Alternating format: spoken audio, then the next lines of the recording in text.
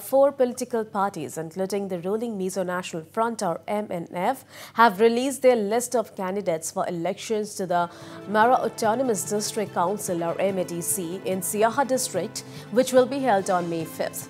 The MNF, Congress and the BJP have fielded candidates in all 25 seats, while the main opposition, Zoram People's Movement or ZPM, which is contesting the MADC polls for the first time, has announced names of 8 candidates. The BJP is currently in power in the MADC, releasing the names of party candidates on Wednesday. State BJP President Valnal Moka said the Saffron Party is expecting to win 15 to 17 seats in the upcoming polls. The last date for filing nomination papers ended on Wednesday, while the last date for withdrawal of candidature is on April 18. The counting of votes will be conducted on May 9th. Meanwhile, the election process will be completed on May 11th and the first meeting of the new council is scheduled for May 13.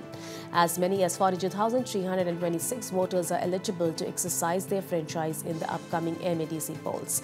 MADC is one of the 3 autonomous district councils which were constituted in the southern part of the state as per the 6th schedule of the constitution.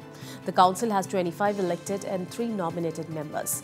In the last council polls held in May 2017, the Congress had registered a landslide victory by securing 17 seats, while the MNF and Mara Democratic Front or MDF combined won 7 and independent was elected. Later, the MDF members joined the BJP when the regional party merged with the Saffron camp. In 2019, most Congress members of the MADC defected to the BJP.